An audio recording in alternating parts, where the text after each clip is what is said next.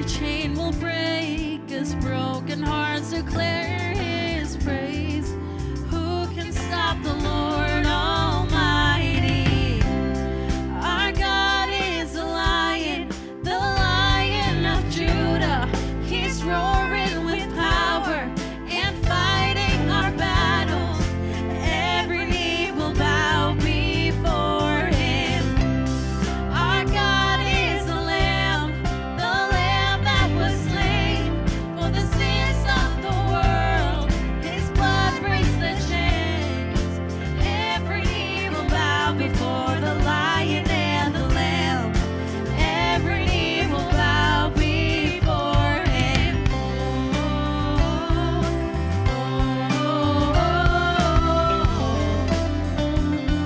So open up the gates. So open up the gates. Make way before the King of Kings. Our God who comes to save. The God who comes to save is here to set the captives free. For who can stop the Lord Almighty? Our God is the Lion of Judah. He's roaring with power and fighting our battles. Every knee will bow before him. Our God is the Lamb that was slain for the sin of the world. His blood breaks the chains. Every knee will bow before the Lion and the Lamb. Every knee will bow before him. Oh, every knee will bow. Let's sing together. Who can stop? Who can stop the Lord Almighty? For who can stop the Lord Almighty? Oh, who can stop the Lord Almighty? Who can stop the Lord Almighty? Who can stop the Lord Almighty? Who can stop the Lord Almighty? Let's sing.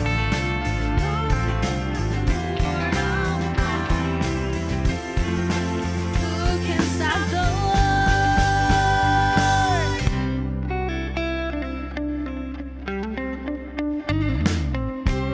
Our God is a Lion of Judah. He's roaring with power and fighting our battles.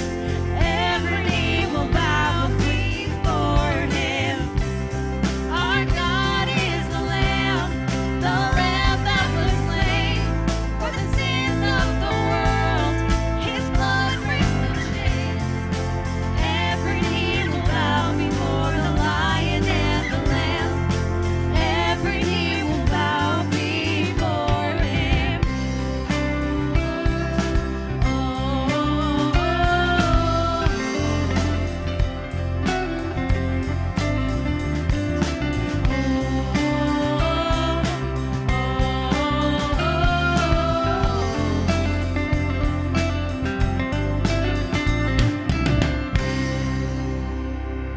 Amen.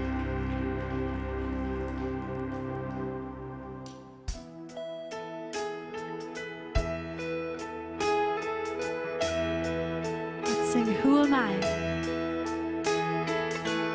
Who am I that the highest King would welcome me?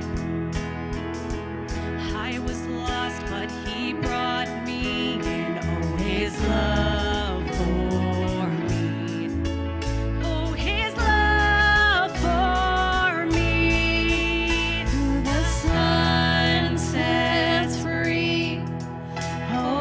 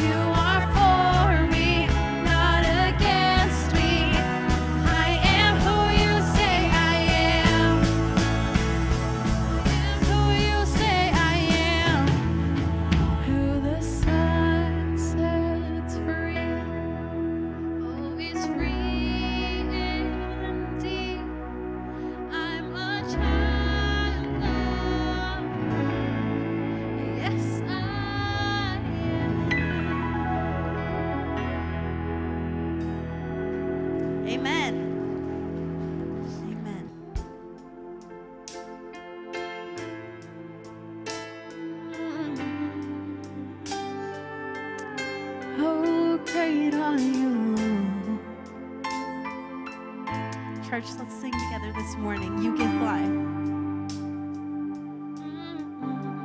You give life. You are love. You bring light to the darkness. You give hope. You restore every heart that is broken. Great are you, Lord. Let's sing together. Great are you, Lord. Great are you, Lord.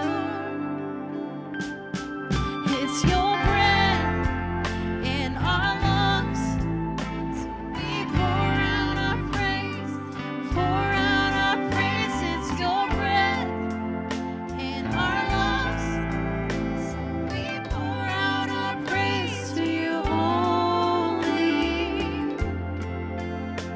Great are you, Lord. Oh, yes, you are. Great are you, Lord. Amen. You are love. You bring light to the darkness. You give hope. You restore every heart that is broken. Great are you, Lord. Oh, let's declare that today. Great are you, Lord. It's your breath. It's your breath in our lungs, so we pour out our praise, pour out our praise. It's your breath in our lungs, so we pour out our praise to you only. It's your breath in our lungs, so we pour out our praise, pour out our praise. It's your breath in our lungs, so we pour out our praise to you only.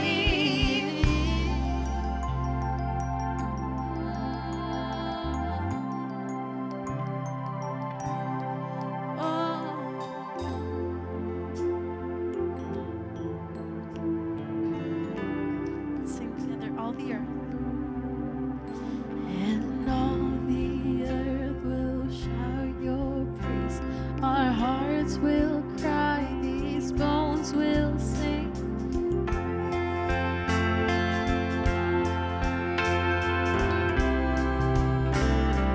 Sing that again. And all the earth will shout your praise. Our hearts will cry, these bones will sing.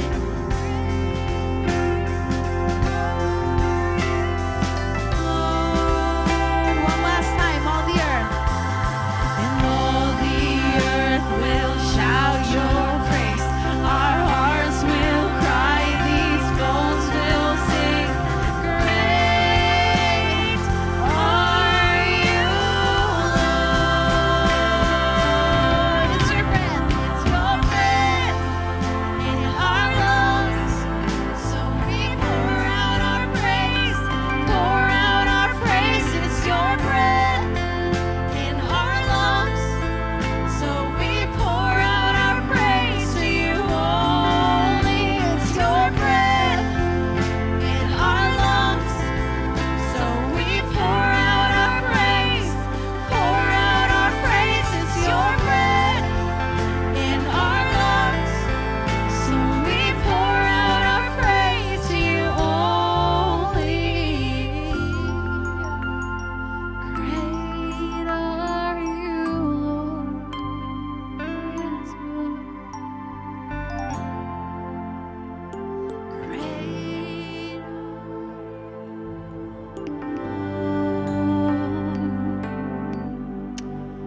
Amen. Amen, church. Let's have a seat, and we have a video for you guys.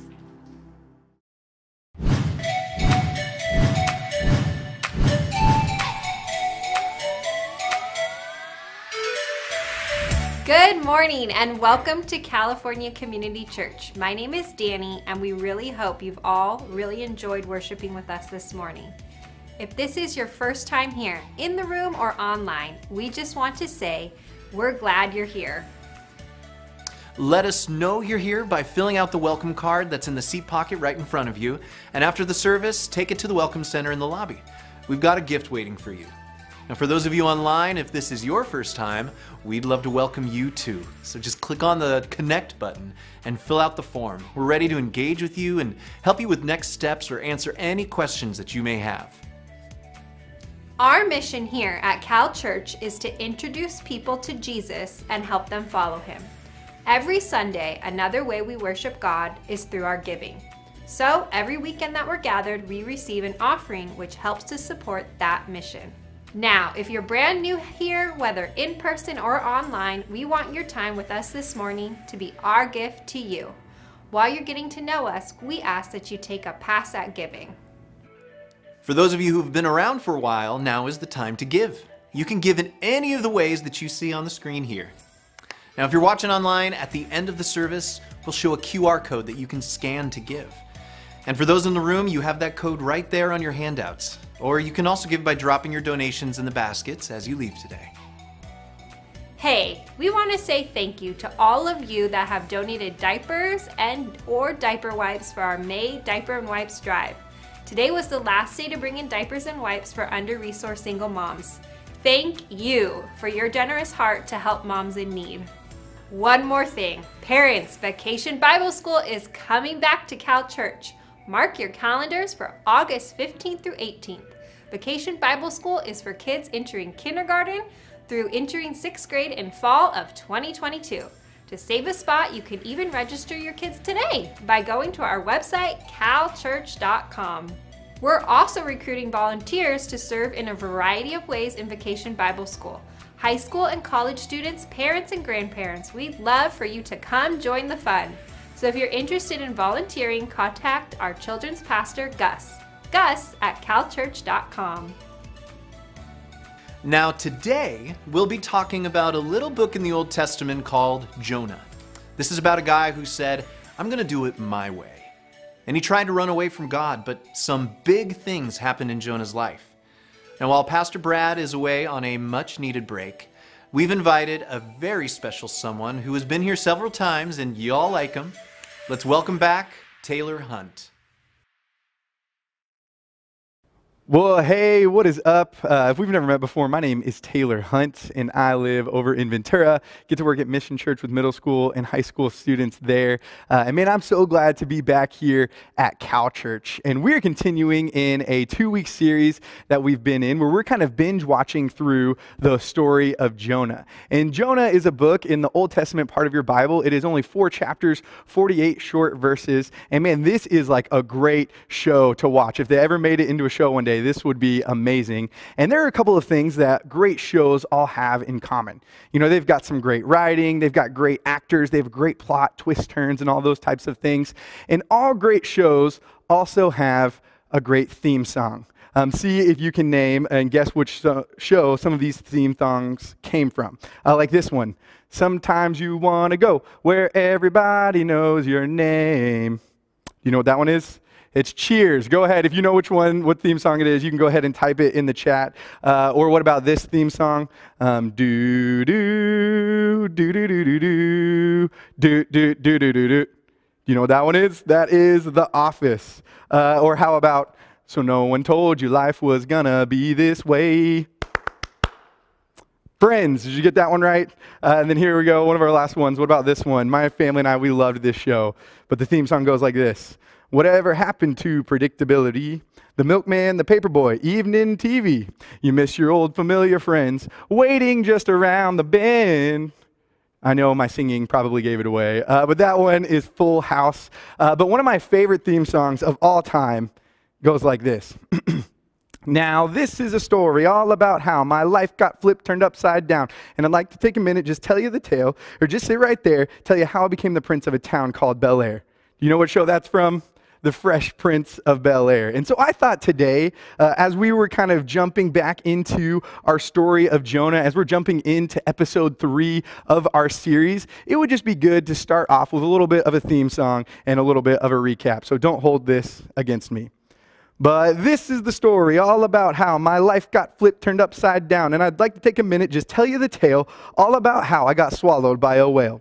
In West Israel, born and raised in the desert is where I spent most of my days, chilling out, maxing, relaxing, all cool and all, hating some Ninevites because they are fools. When after a couple of days, God came up to me. Nineveh was getting whack in the country. So God said it was my turn to try. And I said, I think I'd rather die. So I went down to Joppa, boarded a ship, headed for Tarshish because I don't give a rip. When all of a sudden a storm came after me, tossing and turning, will I make it free? But wait 1 second, what do you know? I'm getting tossed off the side with the cargo. And as I sank down and I started to drown, I thought, this is it. It's the end of my tale. And then all of a sudden, I got swallowed by a whale. And tossing and turning inside the belly, my, oh my, did I feel like jelly. When I finally said, okay, God, I'll go, he said, that's right, you already know this whale will take you all the way there. And that's how I got to preach to Nineveh. And so welcome to episode 3 of our series on the book of Jonah. And episode 3 is titled Last Chance University. I mean, have you guys ever seen this show? You know, it follows this football team in East Mississippi Community College. And this team specializes in giving players that maybe have messed up, made some mistakes, been in trouble with drugs or the law, like this team gives them a second chance. And man, I think we all love second chances, don't we? I mean, we all love a redemption story. And what we're going to see today in episode 3 of Jonah's story is that, man, we serve a God that is a God of second chances. Have any of you ever been around a little kid whenever they throw a tantrum? You know, say the parent says, it's time to go to bed, and the little kid decides that they don't want to. I mean, what do? They run in the opposite direction. You know, sometimes they will throw just a rip-roaring fit. They'll throw their bodies on the ground. They will yell and scream and cry. And whenever these little master manipulators like try to persuade the parents to do something else, what normally happens? I mean, do they actually accomplish what they're trying to do? I mean, do their parents go, you know what? You've made some good points. Whenever you were yelling at me, I've actually decided it is not time to go to bed. No. I mean, wise parents don't give in. They will be gentle, but also firm. They might send the kid to time out. They'll say, okay, 2 things. First of all, you need to learn you cannot throw a fit and run away. And second thing, it's still time to go to bed. And right here in episode 3 of our story, we have our Heavenly Father, after he has ordered the fish to barf Jonah out on the beach, saying, all right, Jonah, 2 things. Now that you're out of timeout, first thing, you need to learn you cannot throw a fit and run away. Second thing, it's still time to go to Nineveh. Check out what it says. It says, this time Jonah obeyed the Lord's command and went to Nineveh, a city so large that it took 3 days to see it all. Now, Nineveh is part of modern-day Mosul, but in Jonah's day, this city was one of the biggest, most impressive cities in the entire world. Like, its palace alone was the size of 3 city blocks. It had hallways that were 40 feet wide, 180 feet long, that led to the interior of the palace. I mean, you maybe have seen some impressive houses, you know, on MTV Cribs or Extreme Makeover Home Edition, but they've got nothing on the palace in Nineveh. And if that wasn't enough, the city had enormous walls with heavily fortified gates that surrounded 1,700 acres of the city. It was large, it was wealthy, it was wild, it was colorful, and it had a total disregard for anything godly. And so again, I mean, you can imagine being Jonah, this flag-waving patriot from the neighboring nation of Israel. He is now in the capital of his most feared enemy, and it stood for everything that Jonah hated. And don't forget Nineveh, you know, it was this wicked and wild city. Back in the day, they would have said what happens in Nineveh stays in Nineveh. These guys were prideful, arrogant, and cruel. When they conquered a surrounding city, they would cut off the heads of the men and they would put them in a pyramid outside of the city that they had just conquered. I mean, they had the flagrant in-your-face kind of sins. This was some wicked dudes, some wicked people in a big, wicked city. And so there is probably a little satisfaction in Jonah's pronouncement of judgment on these people. I mean, he wanted God to drop the hammer on them.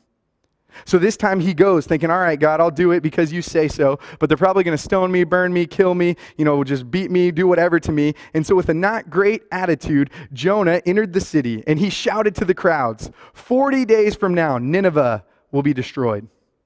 Now this was the message that God had given him. And these words were powerful because they were God's words. And I think we're all turned off by those fire and brimstone preachers, that say turn or burn. I mean, have you ever had a preacher, ever heard someone from a stage or in a pulpit, yell at you like you were going to hell, and it kind of seemed like they were glad about it? I mean, I think we're all turned off by people like that. But this word turn, man, it's been abused over the years by less than loving preachers, by less than loving Christians. But sometimes, man, we really do need to hear somebody say, come on, man, you got to turn around before it's too late. Come on, it's just time to repent. The basic meaning of the word repentance, it's actually a military term that means to take an about face. Or maybe this will help us. It's kind of like a U-turn. If you've ever seen a U-turn sign before, it's like making a changing of our life, going in a new direction, changing 180 degrees, to do an about face on our old way of living and walk in a new direction, to walk wholeheartedly toward our loving Father. And man, sometimes we think that God wants people to repent for him. It's like we think that he's some sort of cosmic control freak, and he feels good whenever people follow his plans and his ways, whenever everybody in the world is walking towards him. Like only when God is in control, that's when he's happy. But no, did you know that the Bible actually says it's God's kindness that leads us to repentance? And man, the truth is we're all blinded by this thing that we talked about last week called sin. And if we aren't careful, our sin will hurt us and other people. And when God comes along and he calls us to repent, to do an about face, to live a different way, it's not because he's angry or controlling or mean. No, it's because of his kindness. I mean, check out what it says in Romans 2. It says, in his kindness, he takes us firmly by the hand and leads us into a radical life change. Well, guess what happens in Jonah's story? Man, these not so good, wicked, pagan outcasts, they don't kill him or burn him or stone him. They don't even laugh at him for smelling like 3-day-old sardines. I mean, they don't even laugh at him for smelling whaley bad. I'm sorry, that's a bad dad joke. Instead, these guys, man, they believe God.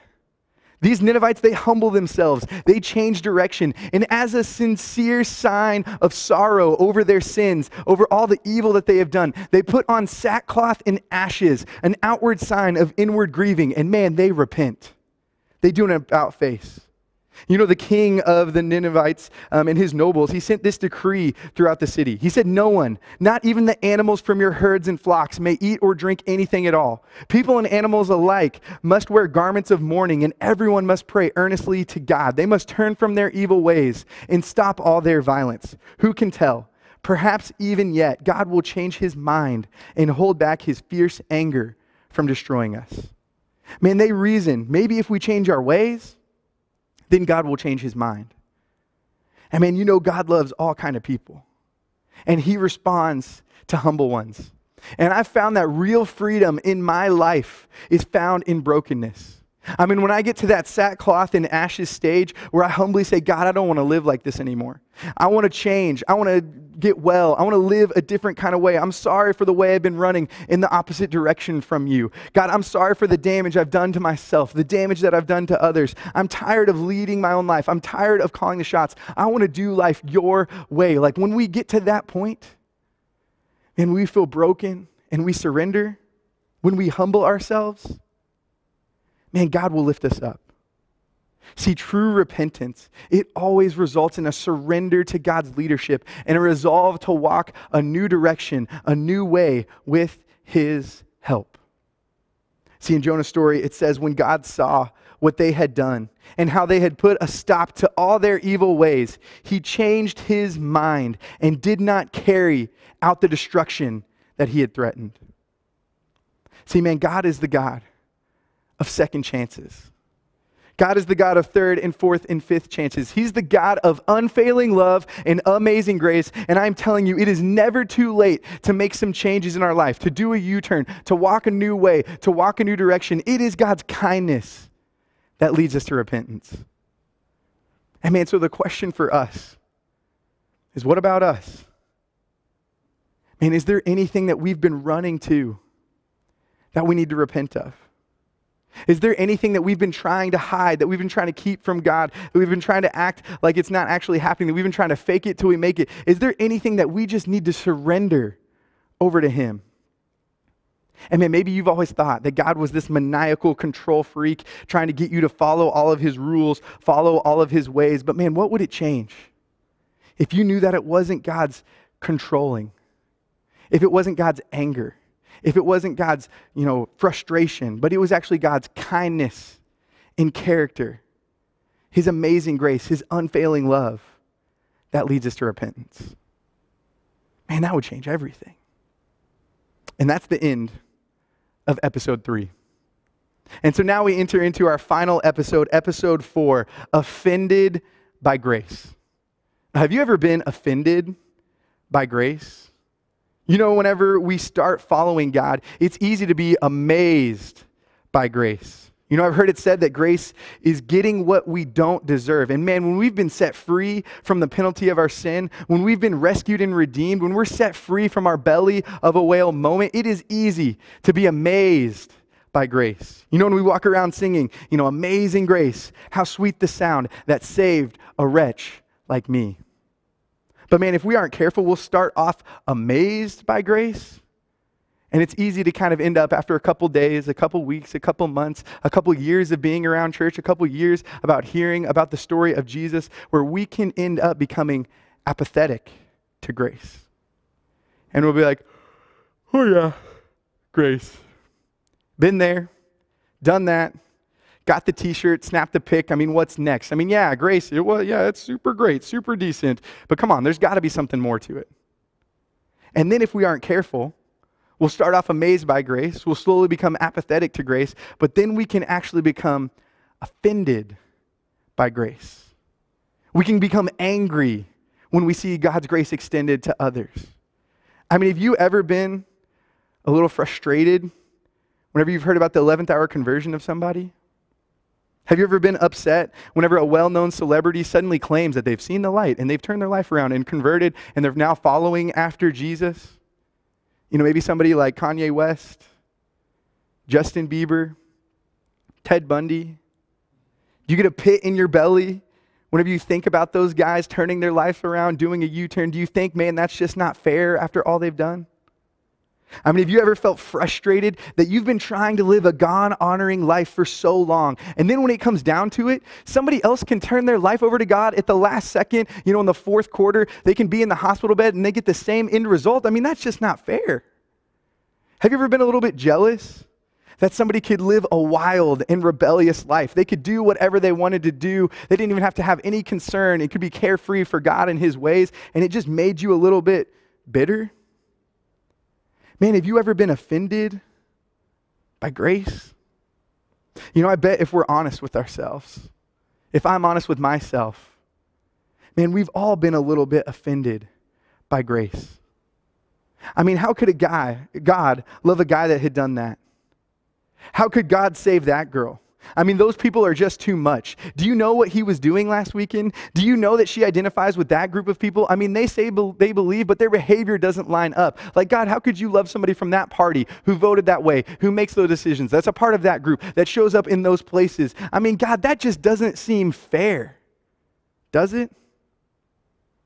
Check out how Jonah, himself a recent recipient of God's grace, responds when God decides to spare the Ninevites. It says in Jonah 4 verse 1, it says, "This change of plans greatly upset Jonah, and he became very angry."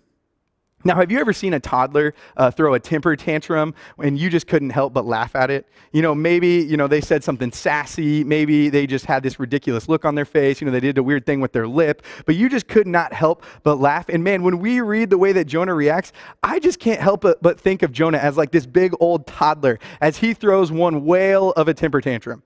Check it out. It says, "So Jonah complained to the Lord about it. 'Didn't I say before I left home that you would do this, Lord? That is why I ran away to Tarshish. I knew that you were a merciful and compassionate God, slow to get angry and filled with unfailing love. I mean, God, you were eager to turn back from destroying people. Just kill me now, Lord. I'd rather be dead than alive if what I had predicted will not happen. I mean, dramatic much? The Oscar for Best Actor goes to Jonah. I mean, he is either a toddler or a teenager with sass like this. I mean, has this guy forgotten that just a few days ago, he was drowning in the middle of the ocean when he was a recipient of God's grace? I mean, this guy was belting out songs of praise in the belly of a whale. He probably still smells like whale barf. This prophet of God was a recent recipient of grace, and now he's offended by God's grace being extended to somebody else. I mean, Jonah just isn't offended. He is ticked off by grace. That is not fair, God. And you know, Jonah kind of reminds me of this older brother in a story, a parable that Jesus told in Luke 15 about two brothers. So one day, this younger brother comes to their father and says, "Father, give me my share of the inheritance now." You know, he's like Spanky from Alfalfa. "Dear Darla, I hate your stinking guts. You make me vomit. You're the scum between my toes. Love, Alfalfa." I mean, this brother basically says to his dad, "Dad, you're worth more to me dead than alive, so I wish you were dead. I hate your stinking guts. You make me vomit. You're the scum between my toes. Love, your kind younger son."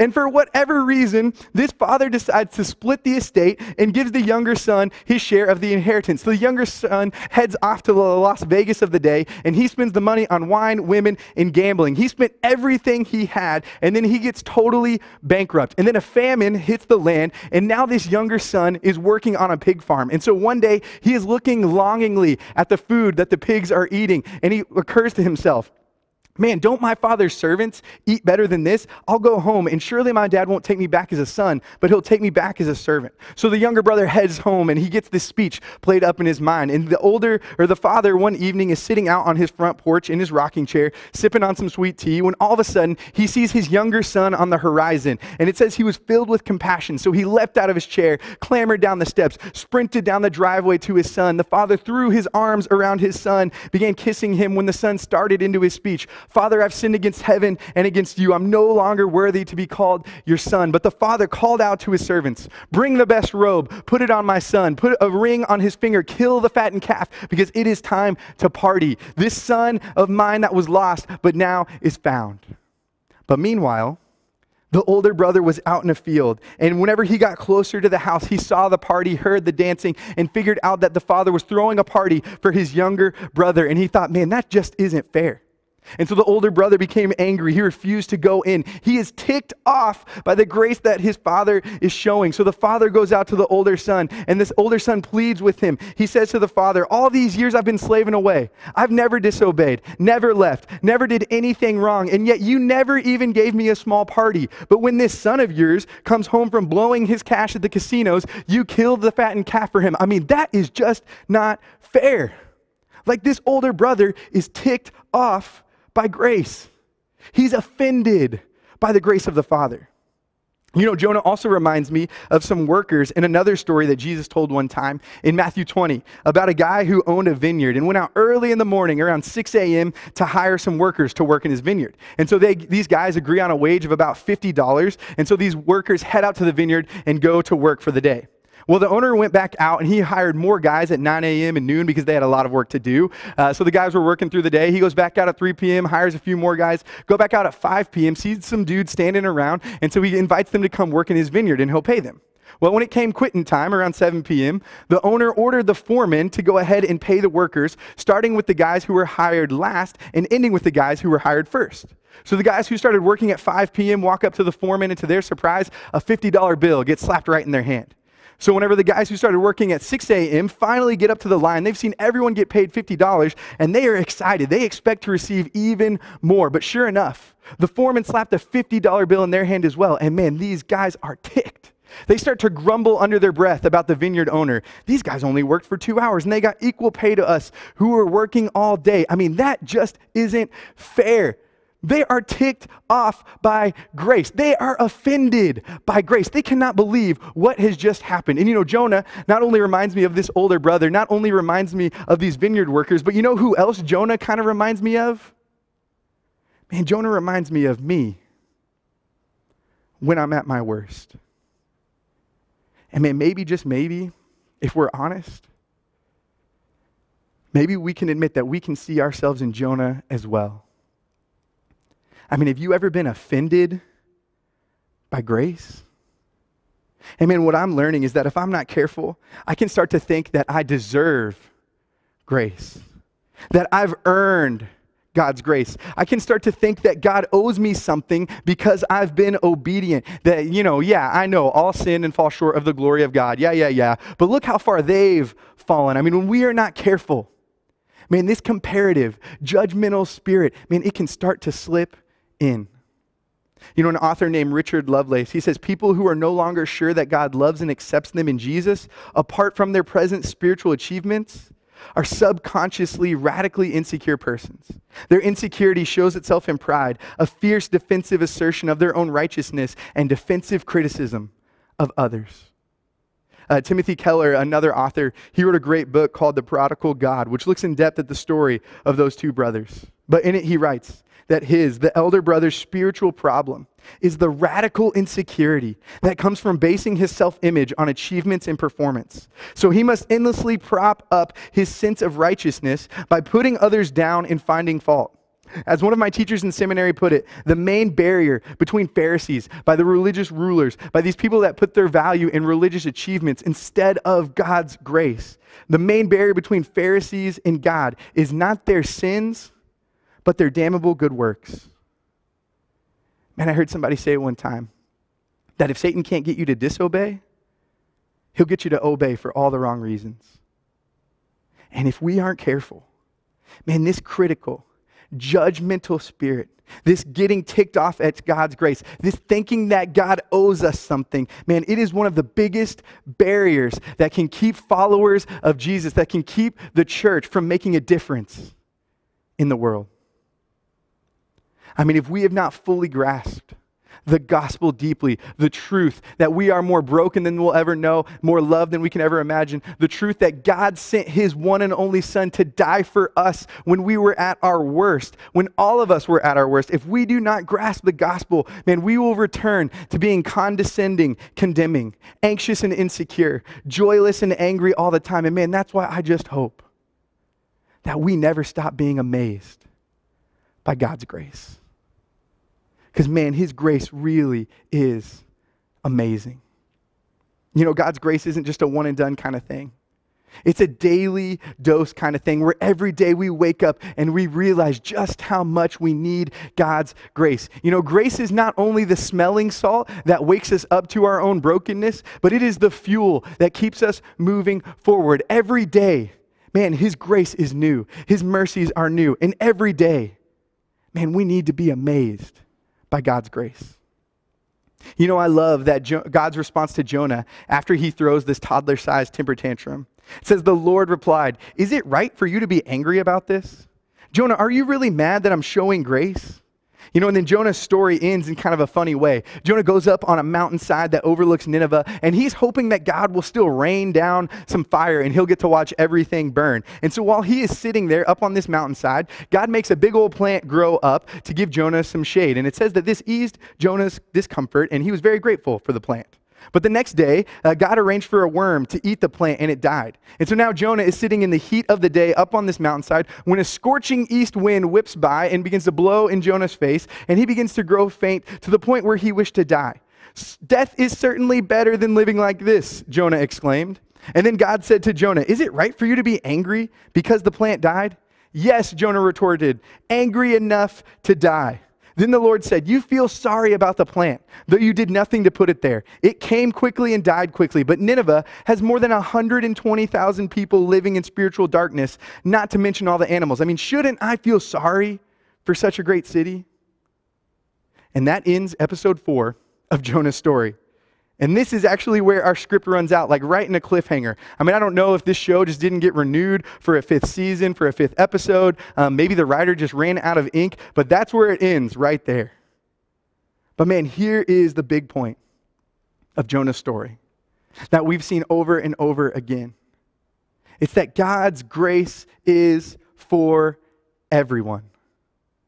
Jonah's story lets us know that God's grace is for everyone. I mean, it doesn't matter if you were born in a pew or if you are brand new. It doesn't matter if you can't even count the number of Bible verses that you have lodged in your head, or if you can't count the number of needles you've stuck in your arm. Like, we all need grace. Older brothers and younger brothers, prophets like Jonah, punks like the Ninevites, pastors and prostitutes, doctors and druggies. We're all in need of God's grace. And man, when we notice a subtle shift under the surface, when we start to get angry at grace, offended by grace instead of amazed by it, man, that's when we know something is off. Because God's grace really is amazing. And man, it has been the privilege of my life to get an upfront view of God's grace at work in people's lives. Like, it has been so cool to see so many people go public with their faith through baptism in the Pacific Ocean over in Ventura, and to just see the way that God's grace, man, calls people home. You know, I think of a couple of my friends who we were standing on the side of the beach, and I asked them, what led them to make this decision, this couple that was standing there together. And the guy said, well, I was a druggie, and she was a drifter. We ended up together, had a few kids, and man, we want to change our ways. And they felt God's grace calling them home. I think of a kid who was standing in his pantry one day in the kitchen, listening to this music, feeling like he was isolated and alone, feeling like nobody cared, running to food once again to feel that void that he felt, when all of a sudden he heard some worship music about God's amazing grace. Man, and he decided to put his faith in Jesus. I think of a girl who was adopted, who had never met her biological family, who her whole life felt this missing link, this missing hole, wasn't sure why her dad didn't want her. And then she learned that there was this heavenly Father, that this had an amazing grace, an unfailing love for her. And man, when she decided to get baptized, it was actually the same day that she met her biological family for the very first time. But it was knowing that there was this heavenly Father with an amazing grace and an unfailing love for her that changed everything. I think about another couple who the husband had grown up going to church. The wife had never been to church before, and they had been wrestling through a bunch of questions. The wife wasn't really sure what she thought about faith, about Jesus, anything like that. And so she finally felt ready to take the next step. And she said, man, I just felt God's grace calling out to me. And then whenever we went to baptize her, she actually took her hearing aids out and was baptized in the ocean. Think of one of my friends who was a student with special needs, and we're standing on the side of the beach waiting for him to get baptized, and I just asked him, is there anything you want to say to your mom? And he just said, I love you. And man, then he accepted God's amazing grace. I think of a woman who had been sober for 60 days. I think of my friend who had been in a motocross accident, who was baptized, went into the Marines, and whenever he was back from being overseas, man, he got to baptize his dad. His dad, who he had had a horrible relationship all growing up, but man, his dad was just won over by this amazing grace. I think about a friend of mine, a student, who came to our youth group because his mom bribed him with a pair of Yeezys. But his mom and dad divorced whenever he was young. His dad used to actually supply him with drugs. He would steal money from his son, verbally abuse him all the time. But it wasn't until he knew that there was a heavenly Father that had this amazing grace that it changed everything. I think of another student who was in a season of chaos. His family was about to move. He was in the middle of high school, and he was always insecure and worried about his weight. But man, he just jumped right in and learned that, man, God's love, God's grace is one size fit all. And he is the only person I've ever seen get baptized with a cowboy hat on. I think of these two twins. We went to baptize them. I wasn't sure which one was which. Luckily, they had a name tag on. But man, these two girls, they had a dad who grew up an alcoholic. And they said it wasn't until we had seen God's amazing grace completely change my dad's life that, man, how could we not believe? I think of one of my friends who had been excommunicated from the Mormon church because he was going through a Gothic phase, because he was asking some questions, and it left him antagonistic to church. But man, he realized that there was a man named Jesus who had an unfailing love, amazing grace for him, and it changed everything. I think of my friend whose dad ditched him when he was in middle school, and he spent his days alone and isolated in his room, feeling abandoned. I think of my friend who spent his 18th birthday in jail. I think of my friend who has struggled with suicide and self-harm. I think of my friend whose parents sent him away because he was addicted to pornography and was a womanizer, felt alone and abandoned. And it wasn't until they heard about this amazing grace, an unfailing love, that it changed everything. And man, I think of this punk, redheaded kid that was running from God when he was in high school, playing the church game, doing anything and everything to feel love. And it wasn't until I had an encounter with God's amazing grace that everything changed. Man, God's grace really is amazing. And man, maybe what you need to know today is that there is a God with an amazing grace and unfailing love who sent his son Jesus to die on the cross for your sins. You've maybe been just like Jonah, running after God, but there is a God with an amazing grace and an unfailing love that is running after you. And he has love that is so high and wide and deep and long that he would stop at nothing to pursue you. And today's just a day to do a repentance, to do an about face, and to run after him. And you can do that today by just saying, God, I want to run after you.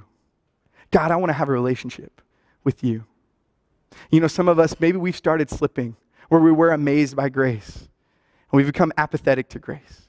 Maybe even angry, a little bit offended by grace. And today, man, we just need to be reminded that God's grace is for anyone and everyone, and it really is amazing. I mean, CalChurch, let's continue to be the kind of place where we are amazed by God's love, where we are people of grace, where anyone that comes in contact with us, man, they just cannot help but notice something different about us. And it's because we know that we have this amazing grace and unfailing love. Let's pray together. God, we just thank you. God, we just thank you for loving us. God, we thank you for caring for us. God, we thank you that your grace really is amazing. And man, God, I know for so many of us tuning in online today, God, maybe it's been a long time where we've been running in the same direction. God, where we feel like we continue to hit rock bottom. God, where we continue to run after anything and everything to fill that void, to fill that hole inside of our hearts. And so God, would you just help us today, man, to do a repentance, to do an about face, to turn after you, God, and to just say, God, we need your help. God, we want to accept your grace. And God, I know for a lot of us, man, it's so easy, to stop being amazed by grace, to start being offended, to be apathetic, to be angry when we see your grace extended to others. And so, God, would you just help remind us that every single day, God, we need your grace, that grace is not a one and done thing, but God, this is an everyday kind of way of living. So God, that we can extend hope and life and love to anyone and everyone that we come in contact with, to anyone and everyone that walks in these doors, God, to anyone and everyone that you put in our path. And God, we just thank you most of all for Jesus. God, and how we get to experience the life that you have to offer. We get to experience the amazing grace and unfailing love because of the sacrifice that he made on the cross. And God, it's in Jesus' name that we pray. Amen.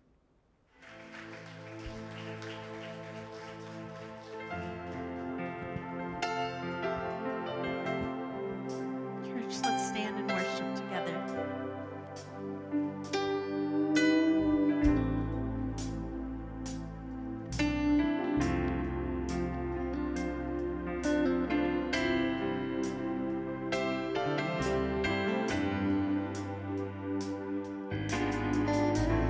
Call me out upon the waters, the great unknown, or feet may fail, and there I find you in the mystery, oceans deep, my faith will stand, and I will call upon your name, and keep my eyes above the waves. When oceans rise, my soul will rest in your embrace. For I am yours, and you are mine. Oh, you are mine.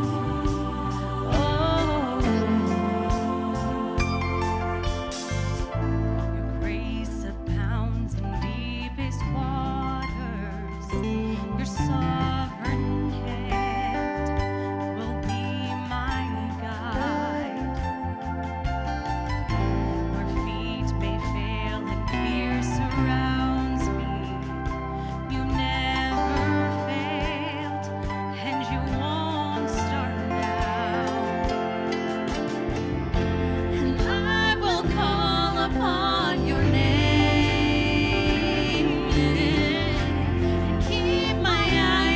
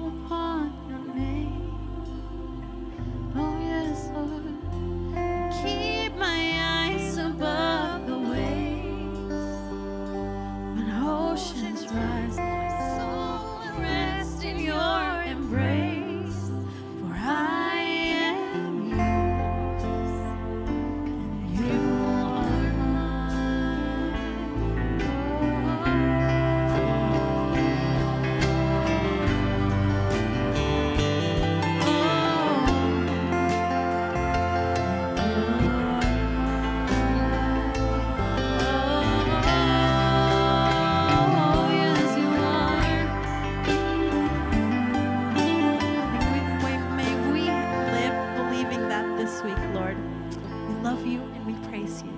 And we pray in your name.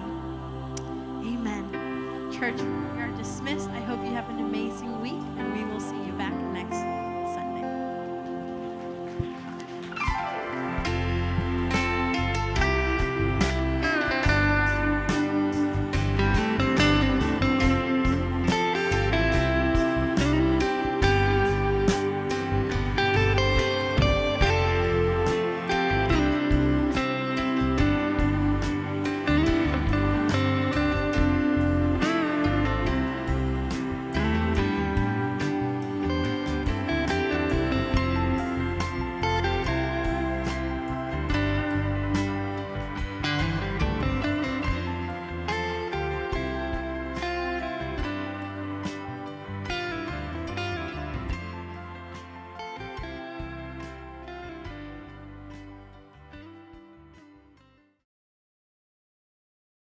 There's honey in the rock, water in the stone, manna on the ground, no matter where I go.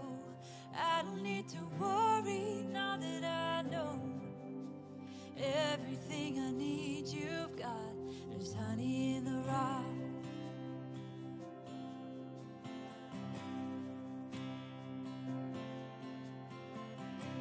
Praying for a miracle, thirsty for the living well. Only you can satisfy. Sweetness at the mercy seat. Now I've tasted, it's not hard to see. Only you can satisfy. There's honey in the rock. There's honey in the rock. There's honey in the rock. There's honey in the rock. Freedom where the Spirit is, bounty in the wilderness. You will always satisfy. Yeah, there's honey in the rock, water in the stone, manna on the ground. No matter where I go, I don't need to worry now that I know everything I need you got. There's honey in the rock, purpose in your plan, power in the blood, healing in your hands. Started flowing when you said it is done. Everything you did's enough. I keep looking, I keep finding, you keep giving, you keep providing. I have all that I need. You are all that I need. I keep praying, you keep moving. I keep praising, you keep proving. I have all that I need. You are all that I need. I keep looking, I keep finding, you keep giving, keep providing. I have all that I need. You are all that I need. I keep praying, you keep moving. I keep praising, you keep proving. I have all that I need. You are all that I need. I have all that I need. You are all that I need. Yeah. There's honey in the rock, water in the stone, manna on the ground. No matter where I go, I don't need to worry now that I know everything I need you got. There's honey in the rock, purpose in your plan, power in the blood, healing in your hands. Started flowing when you said it is done. Jesus, who you are is enough. There's honey in the rock. Yeah, there's honey in the rock. There's honey in the rock. There's honey in the rock. Oh, I